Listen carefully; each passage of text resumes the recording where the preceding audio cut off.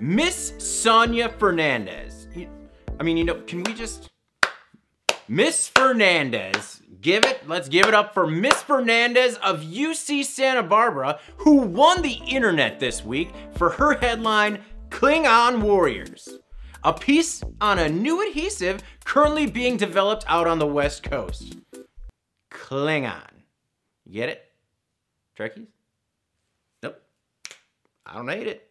Sophie. You call it Sophie? The Sandcastle worm serves as the inspiration for a new underwater adhesive that has the potential to stay sticky even in harsh environments, such as salty seawater and solutions containing organic impurities. Known for constructing hive-like shelters out of sand glued together by a protein adhesive, the Phragmatopoma californica, Phragmatopoma californica. Phragmatopoma californica have long served as inspiration for engineers attempting a new adhesive to better perform in wet, submerged, inhospitable conditions.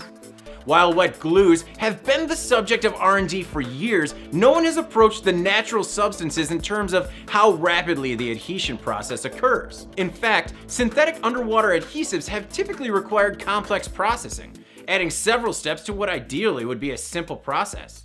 This new worm glue is particularly noteworthy because, through a phenomenon called solvent exchange, the adhesion is more streamlined.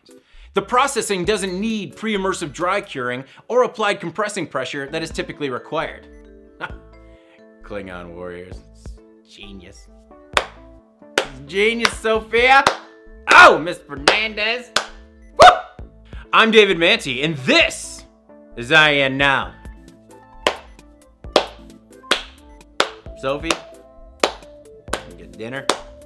Coming out to Santa Barbara next week. It's real.